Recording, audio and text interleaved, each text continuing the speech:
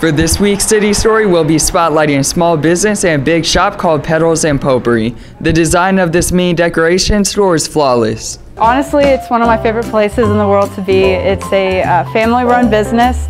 My grandma started it in 1979. My dad worked here, started in 2001, and I've worked here since I was 8. They sell all kinds of Christmas decorations, from Christmas trees and ornaments to things like house decorations, Santa statues, Christmas candy, and themed rugs. And if you need a present wrap, they have their own present wrapper.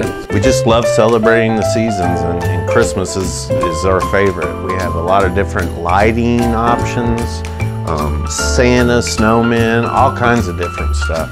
They have tons of festive decorations before the major holidays, but they also sell things like paintings, candy, glasses, mugs, soups, preserves, and lots of things for your loved one, like room scent fillers, stuffed animals, and lots of soaps and perfumes. We love it at Christmas time. It's a friendly atmosphere, and we can always find something to buy. The environment of this store is one of the best you can find, with the workers having a personal connection with almost everyone coming in, and most customers coming having been shopping there for years. My sisters and I have been coming into the store for over 15 years.